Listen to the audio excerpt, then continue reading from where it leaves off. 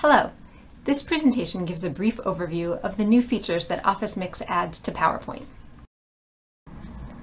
The Office Mix software consists of three primary components. First is the fact that you can author in the familiar environment of PowerPoint.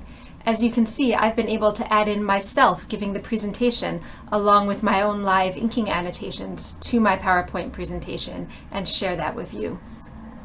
Next, you can make the PowerPoint presentations interactive by adding things like interactive exercises from our partners or content such as interactive web pages or quizzes and polls that you create. Finally, there's a Mix web portal that lets you manage all of your content. You'll be able to see who's watched your lecture, how much of it they've viewed, and of course view any responses provided to any interactive elements.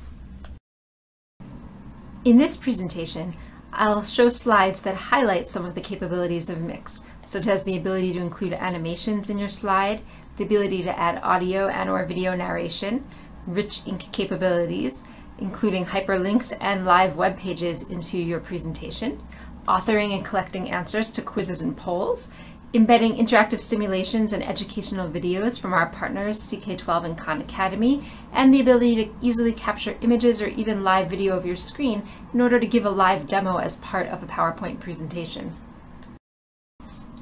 You may be familiar with the popular educational website Khan Academy, in which the instructor Sal Khan teaches students while using free-form inking to show his lessons and annotate content online. And so if you use the record button on the Office Mix toolbar, you will also be able to use live ink either to draw on a blank slide like I'm doing here, or to enhance your existing slides and annotate and emphasize points as you make them. And this is a rich new style of presentation that we now support in PowerPoint with Office Mix. On the next two slides, you'll see examples of interactive quizzes that have been created using the Mix software. These will allow your audience to give feedback or answer your questions, and then you'll be able to collect and view those answers through the portal.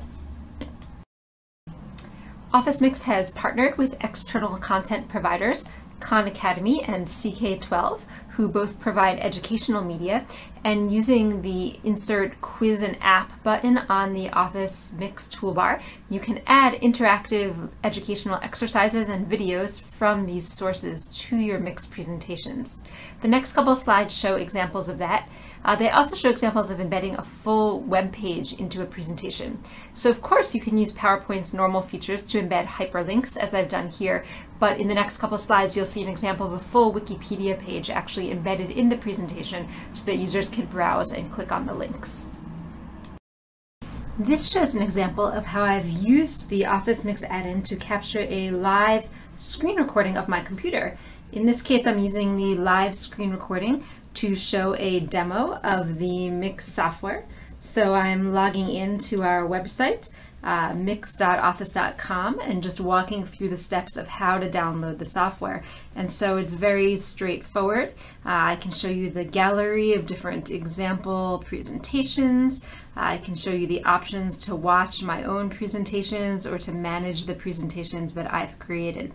So it's very simple to create a demo screen recording like this using the Mix add-in for PowerPoint. The mix.office.com website that I showed you in the screen recording in the prior slide is where people will go to watch the videos that you publish to our portal. So you'll simply publish your own Office Mixes to the cloud, and then you'll use this share functionality to generate a URL that you can send to your students, colleagues, friends, etc., so that they can view your lessons. When they log in with the URL you send them, they will see a player. It's an HTML5 player that shows up in their web browser. So they don't have to have PowerPoint or Mix or even necessarily Windows in order to view your lesson. So the lesson player is universal, and people will have standard playback controls to pause and play. You can advance slide by slide. So these little tick marks in the timeline indicate slide demarcations. Also, these little circles in the timeline indicate places where there is interactive content, such as a quiz or an interactive web page or an interactive activity from Khan Academy. And people can also, of course, adjust the volume or change the playback rate. So you could speed things up to a factor of 2x, for example, if you wanted to. As the person who is publishing a lesson, you'll also be able to view analytics about any lessons you've published. So for example, for each slide in a presentation, you'll be able to see how many people have viewed it, how much time they spent on it, etc. If there's a slide that's an interactive activity like a quiz, you can actually click on the slide itself to dive in even deeper, so you can see things like who answered the quiz and what answers they gave. And of course, you can also break down the analytics by users. So you can see individually who actually watched your presentation and how far into it they got, and also performance and answers to any particular quizzes and polls that you had embedded into your presentation. Thank you for your attention. I hope you're as excited about Office Mix as I am, and I'll leave you now so that you can get started downloading the PowerPoint plugin from our URL and creating your own Office Mix presentations to share with other people. Thanks.